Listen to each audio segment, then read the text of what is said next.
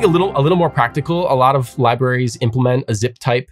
So I think like Ramda has one, Lodash has one. If you want to be able to have the values of the zipped thing be, well, match what your inputs are, then you would use something like this. So we could use this in a sort of real life situation. So yeah, similar setup to before. We're going to have these tests up here and they show us kind of what happens. So like, let's show this one. So we have 1 and 2, and then we have true and false. What we get back is like the first element of this one and the first element of the second one. And then we get the second element and then second element. So they kind of like fan together like that, sort of how they work. If we have missing elements, then we can just skip them. There's nothing left to zip. So yeah, this one is cool because it uses, okay, so starting out, does this feel more practical because this is a thing you may have used or seen in libraries? It feels more practical in that sense, yes, but it feels less practical in the sense that I would like the type definition to come from the code that I wrote, not from a crazy type layer like this, and I would prefer to rock inference over defining these types, even if the resulting type is less accurate. Totally. Yeah. So in the case of a real life use case, you wouldn't have a type. You would have a function that would use this generic, and it would infer T and U from the 2 arrays that you pass as inputs, and all of it would get inferred. So we're going to write something that would be exactly fitting that use case you just mentioned. Everything would be inferred. Something I would love to see is somebody doing the type challenges, but instead of writing the type def for everything, the type def's inferring from a function that actually solves the problem.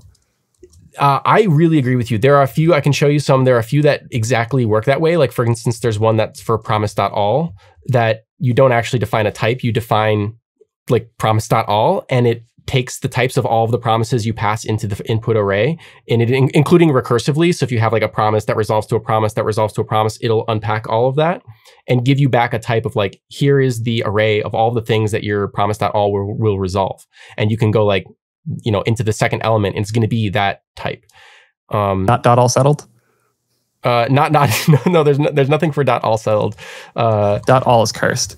Yeah, .all, I just did I do shorts for all of these every day, and I just did the one for promise.all the other day, and I couldn't help but mention at the beginning of it that like promise.all is not a way of doing parallelism, which I think is a thing that a lot of people hit. I hit at some point, and it's an easy trap to fall into. So okay, this is the we're getting setup into our nested tuples. Right, we have our nested tuples. We have to do something here. So here we go. Okay. So what this syntax says is we're iterating. I mean, there's no other way from like a complexity. Yep, so we have T and U, and we now know that or that we have a T and a U. So the thing that I'm thinking through right now, like obviously like we would do an array with like T head, U head in here. But the thing that I am trying to figure out is how do we get like the values that we had before for the recursive call here? So like we can just pass them through. Yeah, T tail and U tail would go here, but that's it. Oh yeah, I guess that is it. Yeah, exactly. Yeah, so I don't know why I recursively thought so incorrectly there. Like I cared about like the before, because I care about the before and the response here. Right. That makes sense. And what's cool about this syntax, and what is at least nice about the way this plays out, is that when you get into these situations, when I first read this challenge, I was like, damn, like how am I going to handle the case where there's like uneven dispersion where like they don't match? It's going to return, for that case of the recursion, it's going to return an empty tuple if both of these things don't both have something for T head and U head. Now, this can be an empty tuple, which is what's going to happen at the very last element of each. So that's fine, because this would then, like, spreading an empty tuple spreads to nothing, and then it goes away, and then we're done. But you don't have to do any work in TypeScript because of how powerful the inferencing is here. It's pretty clean, and you don't have to care about the rest of it. You know, it's pretty straightforward, and it handles. So this example here is showing us that the value, this is an array with one thing in it, and the one thing is an array, or is a tuple, right? And so this is showing us that this system that we built here will handle arbitrarily, like, so instead of this, I could put an object, and I could say like A1 or something, and it would work just fine to zip those two things together. Yeah, that's cool. Yep. This one's the most practical, but I still hate nested ternaries. Are there any examples of doing this without a nested ternary? Yeah, let's, I don't think so, but let's look. I have a bunch of them here. So here's another one. This one has like, they use A and B. This uses an accumulator. I wanted to show this example because a lot of times when you solve a bunch of these challenges, there's a lot of tricks you have to resort to, like this temporary storage business, to like store up an accumulator and like pass it through with the, see, this is being passed here as the third argument.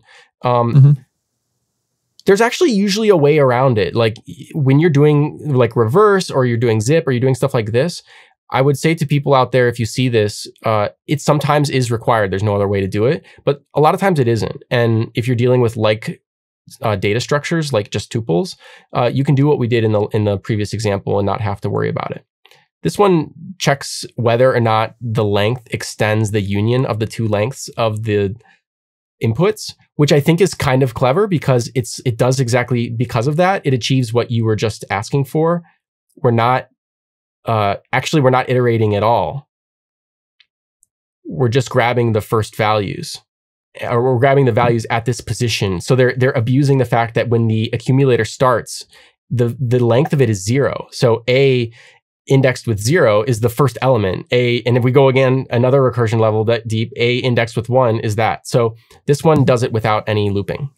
This is like a pedant. I guess it's not pedantic. It's actually a thing that I would argue matters. If this was my code, I like this solution, but there's one change I would make, which is I would have, I would not let users have access to that. Amen. Yeah.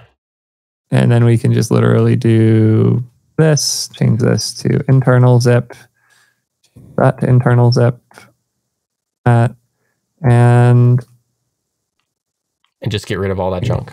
You're right? Yep, all the tests pass. Better. Perfect. Yeah, and I love you're not that exposing that weirdness. Yeah, because what can happen is like, it's hard from a consumer standpoint to look at a type and know like, oh, are they expecting, like, what the hell is ACC? I mean, if you've done this kind of stuff before, you know ACC stands for accumulator and whatever. It's probably not something you're supposed to pass. But if you just block it like you did here, I love what you did. If you block it from being used by the outside world, then there's no chance for that kind of breakage to occur. Because if somebody passes a value to this third argument, it's like a weird behavior will happen no matter what, because it needs to loop in order for the function to work. Yep.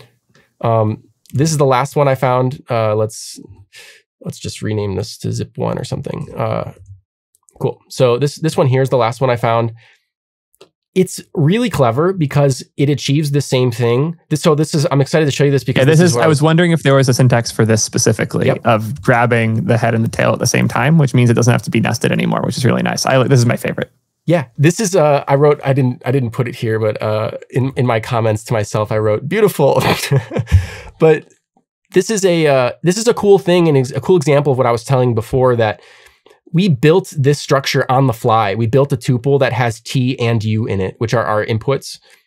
And then we inferred a nested tuple from inside of that and then grabbed these 4 values all at once.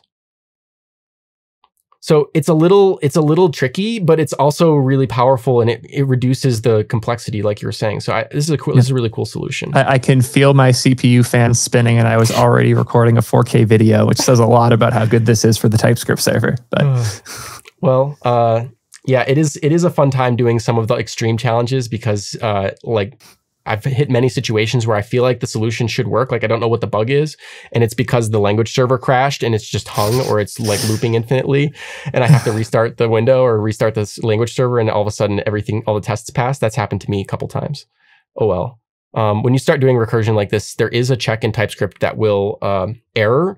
If you hit, like, I think it's 1,000 levels of recursion, it will tell you this is like excessive recursion, possibly infinite. Probably you're doing something wrong, and usually you're doing something wrong.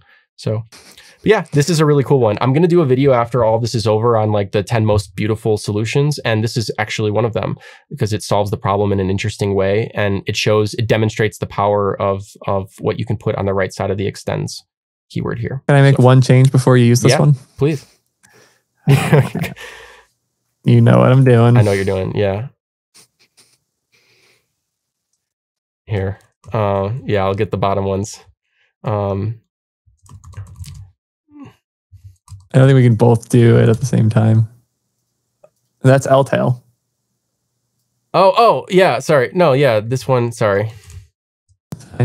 But see, this is why like we do this, because you didn't even notice you were thinking of this slightly differently than it actually is.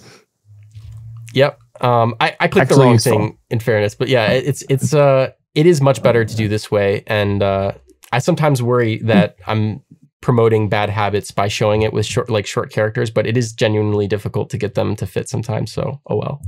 But well, that's what I'm here to do. Complain about the types being unreadable unless you actually give them names. And here we go.